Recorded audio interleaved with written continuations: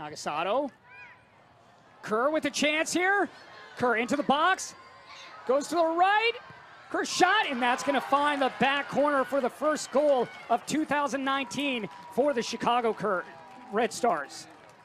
Well, I said it just a minute ago, right? When Kerr gets in behind the defense, more often than not, she's going to score. If I have to guess, I don't think she'll even be completely satisfied with the way she took that on when she got in behind. But the Red Stars have done almost nothing offensively in this match so far. And it only takes one opportunity for Kerr, and here it is. That's the connection. Nagasato to Kerr. She splits in behind. Maybe a little bit of a heavy touch there, but has the presence to take it around LeBay and scores. So welcome to back to NWSL, Steph LeBay.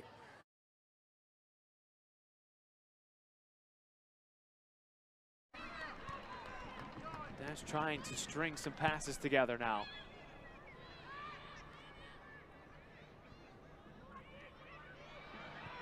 And this is a dangerous opportunity, and a ball buried in the back of the net. Nichelle Prince, just like that, puts Houston on top 1-0.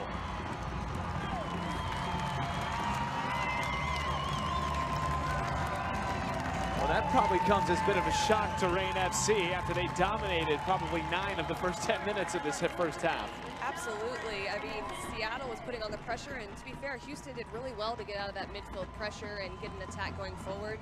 And then extremely opportunistic by Nichelle Prince to make sure and step and press, and a cool finish. Prince just taking advantage of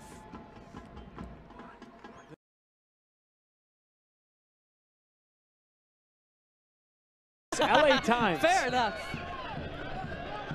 But there's no doubt that she's a quality player and has a bright future. And right there, case in point, we talked about service.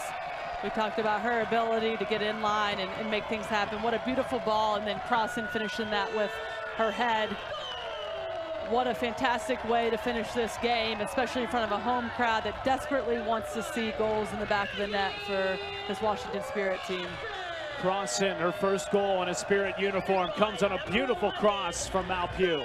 And just too much time. I mean, this is what we've been talking about all game. Just not enough pressure, allowing somebody as the LeBron James of women's soccer, right, to be able to turn, face up, play a ball like that across, and then Crossin coming in.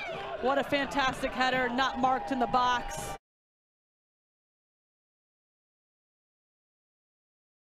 It's remarkable that Rory Dames, every single season, is able to come out of the draft with good players and more picks. And Dunn finds the back net. That might have deflected off a Red Star to help curl in.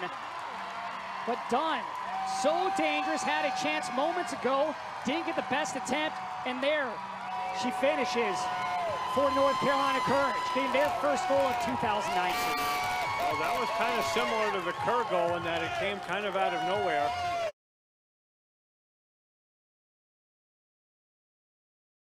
To win the ball back immediately, get stuck in, is the difference between these two teams. Ford going across, and then somehow that's going to find the back of the net. So the first goal from Caitlin Ford, that one. Caitlin Ford now getting the assist to Tobin Heath, who had the assist on the first goal.